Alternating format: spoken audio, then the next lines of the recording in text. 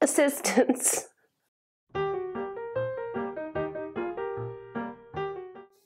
Hello my loves, I'm Miss MonMon. Welcome to my channel. Today we are kicking off Valentine's Day month, February, with a vintage cooking adventure. Now this isn't so much cooking as opposed to brewing delicious kinds of tea, because I found an ad from 1947 for A&P Tea Company, and it gives us 3 delicious Valentine's Day tea recipes, which I thought would be fun to test. Now I drink a lot of tea. It is probably my beverage of choice. You know how the human body is 85% water? I'm pretty sure I'm 85% tea. The A&P Tea Company was around since the 1800s, but unfortunately it filed for bankruptcy back in 2015 and their teas are no longer available. The ad prefers nectar tea and Mayfair tea, but I can't even figure out what type of tea that is, so the base for my tea will just be a plain old black tea. My go-to choice for black tea at the moment is Barry's tea, just because I miss living in Ireland. So I will be making that as the basis for all 3 of these tea recipes.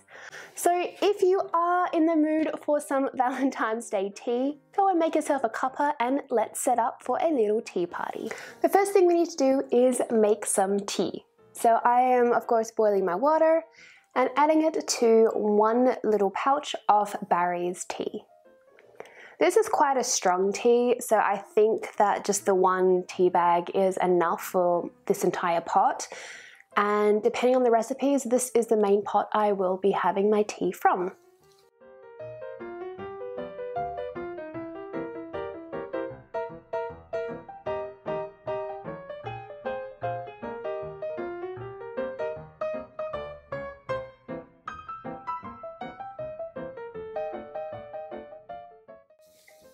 The first tea recipe is called Valentine honey. To your teacup, add 1 slice of lemon, a few cloves, and a stick of cinnamon. Add about a teaspoon of honey, and of course you can make it as sweet as you like it. Muddle your ingredients together. Now I don't have a muddler, so I'm just going to poke it awkwardly with my teaspoon. Then add your black tea and serve. I'm going to let that sit for a few minutes and we are going to complete the other 2 recipes and then try them all together. The next tea recipe is called the mint cup. Now, I really don't like mint. The 2 things I really don't like in life are celery and mint. Mint in my family, for some reason, certain women in my family just get really nauseous and sick from eating mint, and I'm just one of those. So instead of going out and wasting a whole jar of mint jelly, I popped into the garden, as I'm oddly growing a lot of mint, and just picked some fresh sprigs, so that's what I'll be using instead of mint jelly. Prepare your tea according to the packet directions, and then add 2 teaspoons of mint jelly. Of course I added my sprigs, and this will replace the sugar. Then add in a slice of lemon, and top with a heart-shaped maraschino cherry.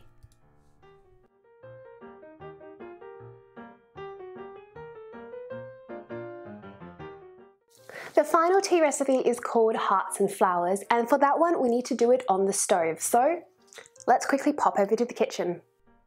In a small saucepan, boil a 1/4 cup of sugar and 1/2 cup of water. Then add 2-inch cinnamon sticks for about 5 minutes. Remove the cinnamon sticks and then add 1/2 cup of pineapple juice and 1/2 cup of orange juice. Then add 2 tablespoons of lemon juice. Let that simmer for a little bit.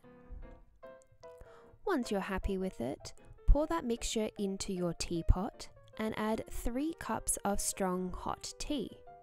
Garnish with a slice of nougat and a heart-shaped cherry. We have our 3 teas ready to go, so let's try our first one, which is Valentine honey.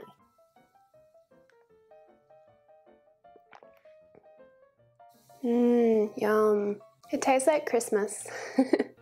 It tastes a little bit like Christmas. Now, I've been adding cinnamon to my tea for years. It's a European thing, especially in the winter.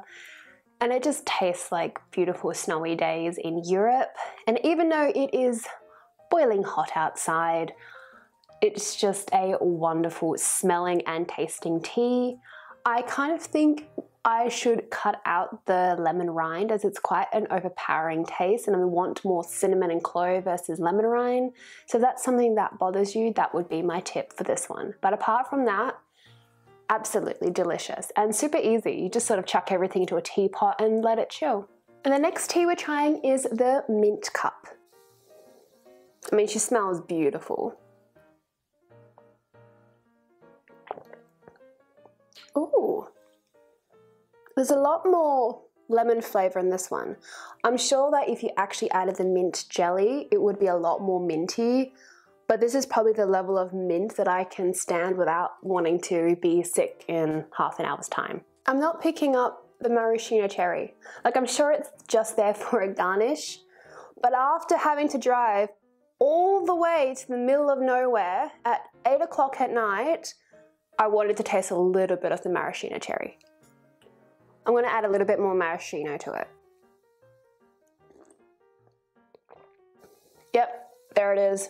That's it. Add some maraschino juice and 1 extra cherry. Don't worry about cutting it, just add the whole cherry. That is good. With the mint cup, I cut the lemon to sort of look the same way it did on the advert, and the reduction in lemon rind actually made a huge difference. So my theory stands. Cut out the lemon rind, it'll change the flavour. Add more maraschino. The final tea we have is Hearts and Flowers. I was a little bit stumped by the add a slice of nougat. Nougat? Nougat? I am not sure what nougat looked like in the 1940s, whether it was more of that marshmallowy texture in a bar. I know today it's not overly popular unless you're eating a Snickers. Wait, do Snickers still have nougat? I haven't had a chocolate bar in a while. So the best I could find was this packet. And of course it has some almonds in it, and that's the best I could find. So that's what we will try and use. I'm really excited to give this one a go. It was a very complex way of making tea.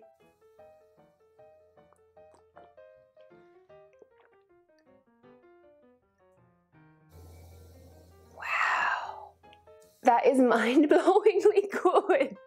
She is definitely sweet. I mean, there's a 1/4 cup of sugar in an entire pot of 3 cups of tea. That's a lot of sugar. So I would probably reduce that to maybe 1.5 tablespoons or 2 tablespoons, depending on how sweet you like your tea. She is fruity. She tastes more like a cocktail than a tea. So maybe if you're not a drinker like myself, maybe this will be like your new mocktail kind of thing. Taste the cinnamon in the background, but all the sweetness from the juice is enough to sort of carry all the flavors through. I can actually taste the nougat. Nugget. Why am I doing this again? It does have a very slight almond flavor, which I really like. And once again, the maraschino cherry is there. I would add another one personally, but I like maraschino cherries. That was actually a lot of fun. I was worried that because I wasn't cooking, it wouldn't be as exciting, but I actually had a really good time just making some fancy tea from the 1940s. I can definitely see myself making these teas again. I might tweak it here and there, such as cutting out the lemon rind, cutting down on sugar, and adding a little bit more maraschino cherry. But overall, yum. This was really, really good. I will have all of these recipes and photographs as well as more information up on my blog, which you can find in the description box below. But I will also be turning each one of these into little reels. I'm trying to get back into reels. I've taken long enough of a break on Instagram, so I will be back there very soon. Thank you so much for spending some time with me today. I really appreciate your company and I've loved having you here.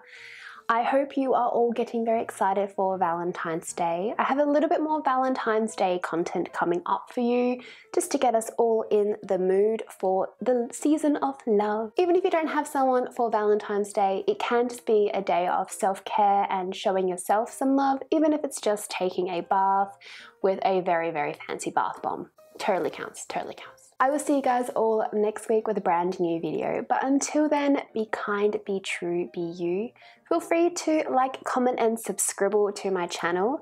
I will be doing a Q&A as asked by popular demand, so if you have any questions you'd like me to answer on camera, please leave them in the comments below. Just please put the words Q&A at the beginning, just so I don't go ahead and respond too early. I mean, that's a thing that I would totally do by accident. I will see you guys all then.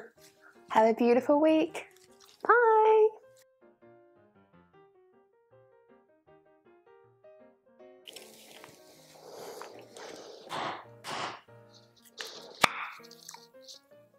We got it. Success. So, fun story. I didn't realise that maraschino cherries just aren't really popular in Australia. So I can't just go to my local Woolies and get one. I had to go to a bottle shop called Dan Murphy's, which is quite popular. But there's none in my area. And of course, the first one I went to, they didn't have any. Yay. So I had to go to a second one. So because we have to do that contact tracing, if I were to get COVID, someone's going to be like, why is this woman driving to all these bottle shops at 8 o'clock at night? Does she have a problem? And I just want to put out, it was for maraschino cherries, I swear. So there's my attempt at a love heart maraschino cherry. Is that a cat head? Brian! Why can't I have nice things? Nougat. Nougat. Nougat. Nougat. Nougat. Why are you so difficult to pronounce? I am so sweaty.